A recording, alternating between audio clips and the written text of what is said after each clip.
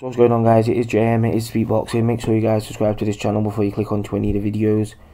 Also comment below in the comment section if you guys have any opinions on what I'm saying in any of my videos. Like always, it is appreciated if you guys could drop me a quick sub or two on my channel. So, Saul Canelo Alvarez, can you beat this man over 12 rounds?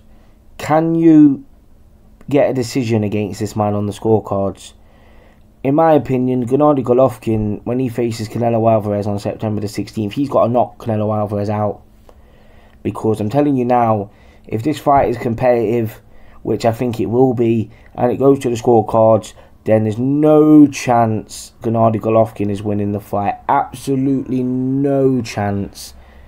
Like, I'm telling you now, to win this fight on points, Golovkin would have to knock Canelo Alvarez down multiple times and totally dominate the fight to get a victory on points against Canelo Alvarez. If this fight is competitive, but you feel like Gennady Golovkin won the fight by a few rounds, he isn't getting that fight. I'm telling you now.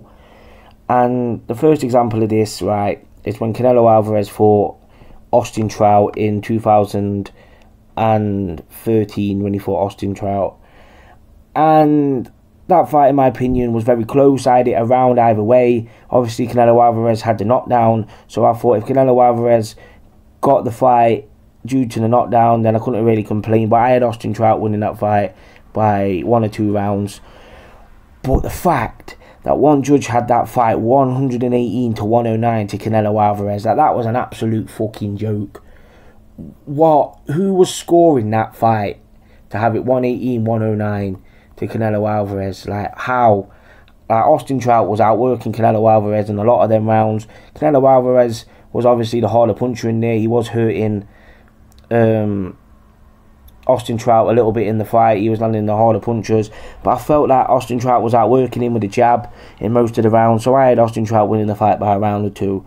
But another judge had it 116, 111 to Canelo Alvarez, and another judge had it 115, 113. I think that was the most plausible scorecard. Them other scorecards were absolute jokes, in my opinion.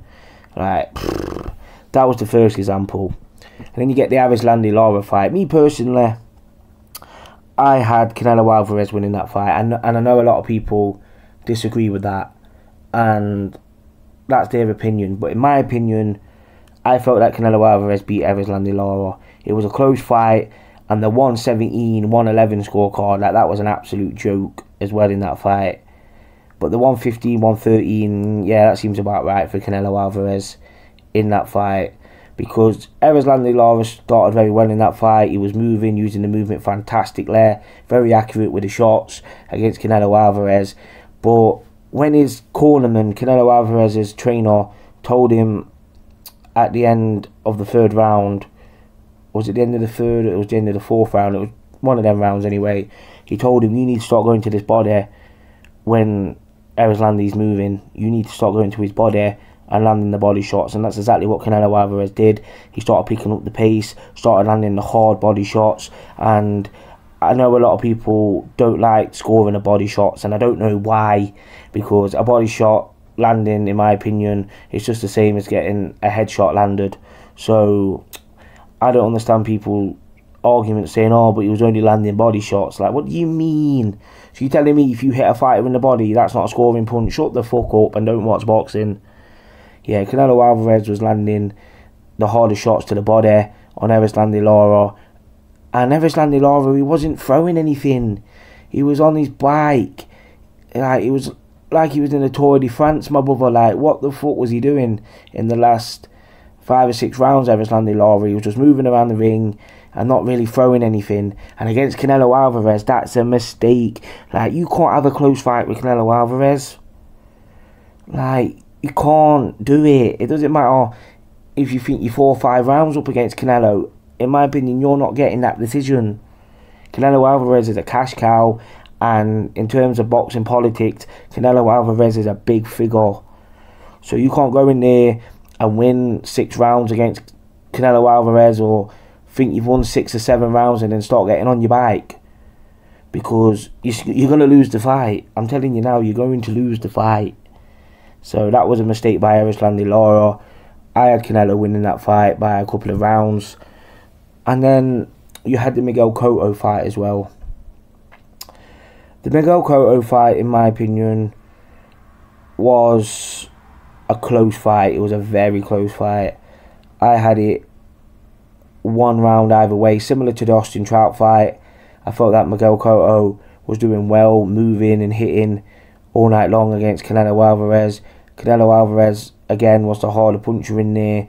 But I felt that Miguel Cotto was outworking Canelo in a lot of the rounds.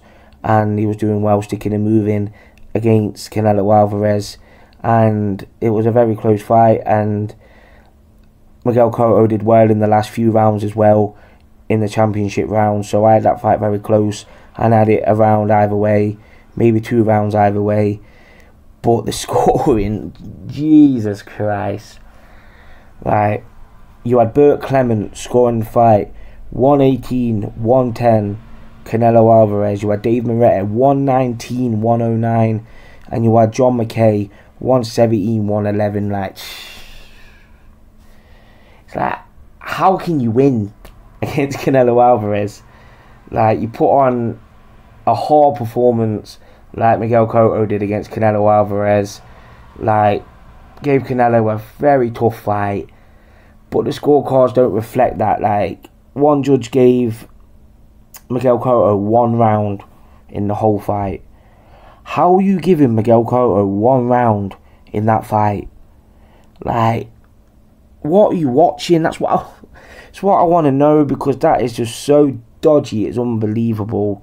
You can't watch the Miguel Cotto Canelo Alvarez fight and give Miguel Cotto 1 round. Like, how is that possible?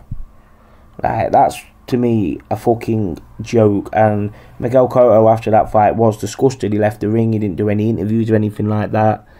And you would be, because you've just put on a good performance against a young, hungry fighter. You gave it you all. And a fucking judges give you 1 round when you should have got at least 5 rounds. At the least. And it's just ridiculous that that was the scoring in the Miguel Cotto fight. And then you get the Amir Khan fight. And even though Canelo didn't knock Amir Khan out, so this doesn't really matter. But Amir Khan outboxed Canelo Alvarez for 4 rounds. Like, he outboxed him soundly. He was moving very well, Amir Khan. He was frustrating Canelo Alvarez with his movement. But obviously, Amir Khan started to slow down. I think the added weight was a problem for Amir Khan. And Canelo Alvarez started to get into range and was landing the shots, starting to dig in to Amir Khan, and it was slowing Amir Khan down in the fight. And then obviously we all know, hitting with that big right hand in the 6th round, and that was all she wrote. But at this time of the stoppage, the scores were 48-47 to Amir Khan on one judge's scorecard, but the other 2 judges had it 49-46, 48-47 to Canelo Alvarez. Like, how? How are you having Canelo Alvarez 3 rounds up in that fight up until the stoppage? Like, how? Like, it's just ridiculous, the scoring. It's a joke when it comes to Canelo Alvarez, and it's a real problem, I'm telling you now. So if Gennady Golovkin goes in there and has a very competitive fight with Canelo Alvarez and it goes to 12 round scorecards, then he's not winning the fight. I'm sorry, he is not winning that fight, because Canelo has too much pull, he's too much of a cash cow, and he's not winning the fight. Don't get me wrong, if Canelo Alvarez looks like he's won the fight after 12 rounds, I'll say that. I'll say, yeah, Canelo Alvarez won the fight over 12 rounds and he deserved the decision. But if you think Gennady Golovkin deserves the decision after the 12 round fight and he don't get it, don't be too shocked, don't be too appalled, because I'm telling you now, this is what happens in Canelo Alvarez fights. Canelo Alvarez is a cash cow in boxing, similar to what Floyd Mayweather was. Like, Mayweather got a few questionable decisions in his career as well. Obviously the Castillo fight, the Oscar De La Hoya fight. A lot of people thought Oscar De La Hoya did enough to win the fight, but obviously Floyd got the victory. And even in his fight against Floyd Mayweather, Canelo Alvarez, like, the judge scored it 114, 114. And this was against Floyd Mayweather, the biggest star in boxing at the time. and they still tried to rob Floyd.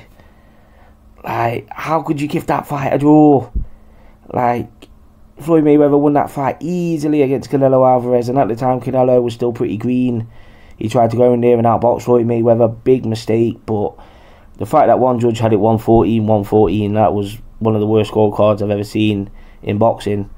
But it is what it is with Canelo Alvarez, and as long as he's top of the tree, as long as he's the cash cow in the States in terms of boxing, then he's going to get these decisions, and it's going to happen. They have a lot of pull, Canelo Alvarez and his team, in the sport of boxing, so it is what it is. So Gennady Golovkin on September the 16th, he's got to go in there and he's got to really beat Canelo Alvarez, and he's got to stop him, because if this is a competitive fight and it goes to the scorecards, then Golovkin's not winning. So yeah, I've gone on a bit here, but I'm just getting my point across in my opinion on this.